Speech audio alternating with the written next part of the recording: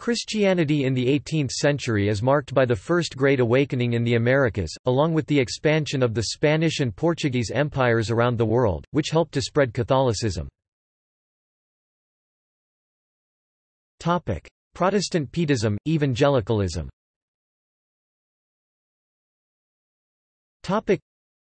Historian Sidney E. Ahlstrom identified a great international Protestant upheaval that created Pietism in Germany and Scandinavia, the Evangelical Revival, and Methodism in England, and the First Great Awakening in the American colonies.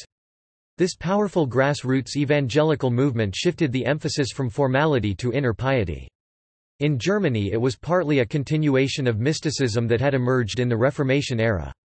The leader was Philip Spener (1635–1705). They downplayed theological discourse and believed that all ministers should have a conversion experience. They wanted the laity to participate more actively in church affairs. Pietists emphasized the importance of Bible reading. August Hermann Frank (1663–1727) was another important leader who made the University of Halle the intellectual center. Pietism was strongest in the Lutheran churches, and also had a presence in the Dutch Reformed Church.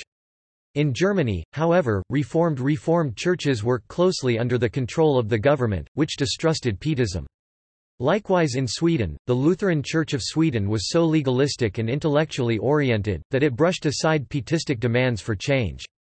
Pietism continues to have its influence on European Protestantism, and extended its reach through missionary work across the world. The same movement toward individual piety was called evangelicalism in Britain and its colonies. The most important leaders included Methodists John Wesley, George Whitefield, and hymn writer Charles Wesley. Movements occurred inside the established state churches, but there was also a centripetal force that led to partial independence, as in the case of the Methodist and Wesleyan revivals. The American Great Awakening. The First Great Awakening was a wave of religious enthusiasm among Protestants that swept the American colonies in the 1730s and 1740s, leaving a permanent impact on American religion. Jonathan Edwards, perhaps most powerful intellectual in colonial America, was a key leader. George Whitefield came over from England and made many converts. The Great Awakening emphasized the traditional Reformed virtues of godly preaching, rudimentary liturgy, and a deep sense of personal guilt and redemption by Christ Jesus. It resulted from powerful preaching that deeply affected listeners with a deep sense of personal guilt and salvation by Christ. Pulling away from ritual and ceremony, the Great Awakening made religion personal to the average person. It had a major impact in reshaping the Congregational, Presbyterian, Dutch Reformed, and German Reformed denominations, and it strengthened the small Baptist and Methodist denominations. It brought Christianity to the slaves and was an apocalyptic event in New England that challenged established authority. It incited rancor and division between the new revivalists and the old traditionalists who insisted on ritual and doctrine. It had little impact on Anglicans and Quakers. Unlike the Second Great Awakening that began about 1800 and which reached out to the unchurched, the First Great Awakening focused on people who were already church members. It changed their rituals, their piety, and their self-awareness. The new style of sermons and the way people practiced their faith breathed new life into religion in America. People became passionately and emotionally involved in their religion, rather than passively listening to intellectual discourse in a detached manner.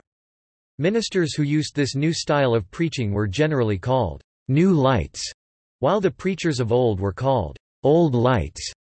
People began to study the Bible at home, which effectively decentralized the means of informing the public on religious manners and was akin to the individualistic trends present in Europe during the Protestant Reformation.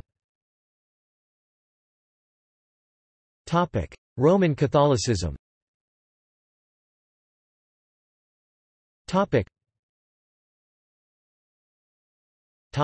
Europe.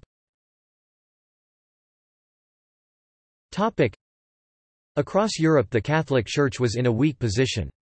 In the major countries, it was largely controlled by the government. The Jesuits were dissolved in Europe. Intellectually, the Enlightenment attacked and ridiculed Catholic Church, and the aristocracy was given very little support. In the Austrian Empire, the population was a heavily Catholic one, but the government seized control of all the church lands. The peasant classes continued to be devout, but they had no voice. The French Revolution of the 1790s had a devastating impact in France, essentially shutting down the Catholic Church, seizing and selling its properties, closing its monasteries and schools and exiling most of its leaders. Jesuits. Throughout the enculturation controversy, the very existence of Jesuits were under attack in Portugal, Spain, France, and the Kingdom of Sicily. The enculturation controversy and the Jesuit support for the native Indians in South America added fuel to growing criticism of the order, which seemed to symbolize the strength and independence of the Church. Defending the rights of native peoples in South America, hindered the efforts of European powers, especially Spain and Portugal, to maintain absolute rule over their domains. Portugal's Sebastião José de Carvalho e Melo, Marquis of Pombal, was the main enemy of the Jesuits. Pope Clement XIII attempted to keep the Jesuits in existence without any changes, sint ut sunt aut not sint, leave them as they are or not at all. In 1773, European rulers united to force Pope Clement XIV to dissolve the order officially, although some chapters continued to operate. Pius VII restored the Jesuits in the 1814 papal bull Sollicitudo Omnium Ecclesiarum. French Revolution. Matters grew still worse with the violent anti-clericalism of the French Revolution. Direct attacks on the wealth of the Catholic Church and associated grievances led to the wholesale nationalization of church property and attempts to establish a state-run church. Large numbers of priests refused to take an oath of compliance to the National Assembly, leading to the Catholic Church being outlawed and replaced by a new religion of the worship of reason, along with a new French Republican calendar. In this period, all monasteries were destroyed, 30,000 priests were exiled and hundreds more were killed. When Pope Pius VI sided against the revolution in the First Coalition, Napoleon Bonaparte invaded Italy.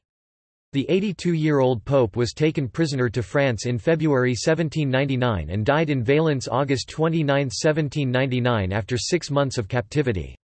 To win popular support for his rule, Napoleon re-established the Catholic Church in France through the Concordat of 1801. All over Europe, the end of the Napoleonic Wars signaled by the Congress of Vienna, brought Catholic revival, and renewed enthusiasm and respect for the papacy following the depredations of the previous era. Spanish colonies. The expansion of the Roman Catholic Portuguese Empire and Spanish Empire with a significant role played by the Roman Catholic Church led to the Christianization of the indigenous peoples of the Americas such as the Aztecs and Incas. In the Americas, the Roman Catholic Church expanded its missions but, until the 19th century, had to work under the Spain and Portuguese governments and military. Junípero Serra, the Franciscan priest in charge of this effort, founded a series of missions which became important economic, political, and religious institutions. China. The bull of Pope Benedict XIV Ex Quo Singulari from July 11, 1742, repeated verbatim the bull of Clement XI and stressed the purity of Christian teachings and traditions, which must be upheld against all heresies. Chinese missionaries were forbidden to take part in honors paid to ancestors, to Confucius, or to the emperors. This bull virtually destroyed the Jesuit goal to Christianize the influential upper classes in China. The Vatican policy was the death of the missions in China. Afterwards the Roman Catholic Church experienced missionary setbacks, and in 1721 the Chinese rights controversy led the Kangxi Emperor to outlaw Christian missions. The Chinese emperor felt duped and refused to permit any alteration of the existing Christian practices. He told the visiting papal delegate, "You destroyed your religion. You put in misery all Europeans living here in China." Russian Orthodoxy.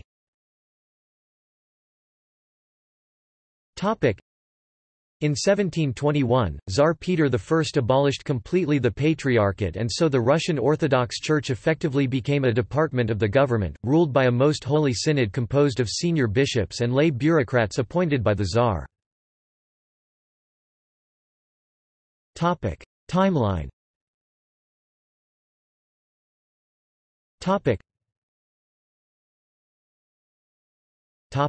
See also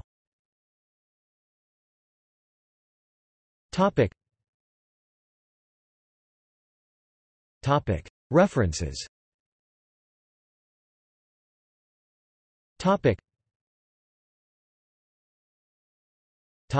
Further reading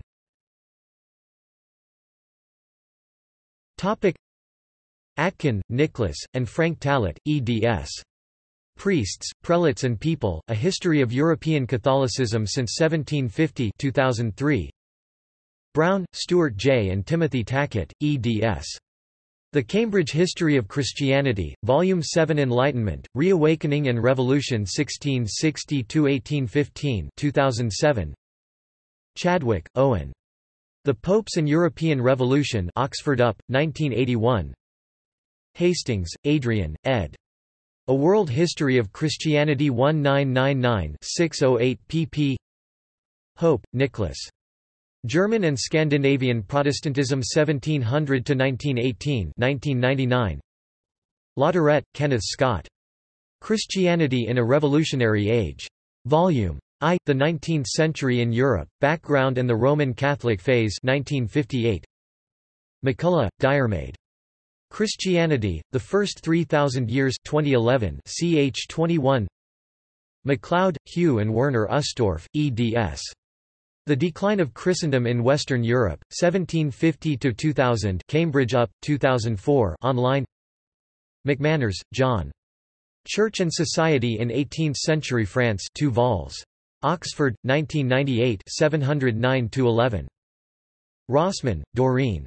The Evolution of the English Churches, 1 500 2000 2003 400 pp.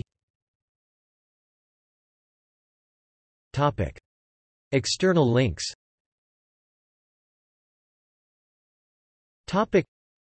Schaff's The Seven Ecumenical Councils